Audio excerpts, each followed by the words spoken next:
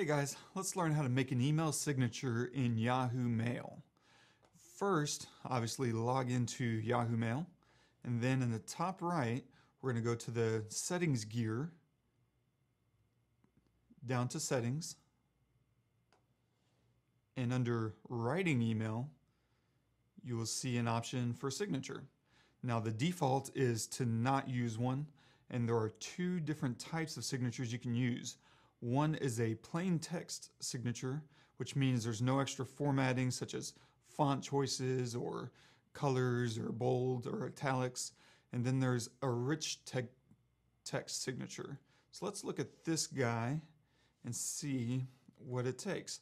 And already you can see that there's options for bold, italics, and all kinds of other formatting options.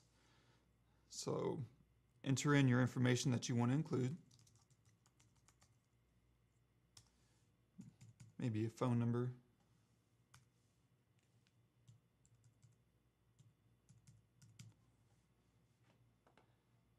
And then click Save. And then when you go to compose a new email, it's automatically applied into the body of your email.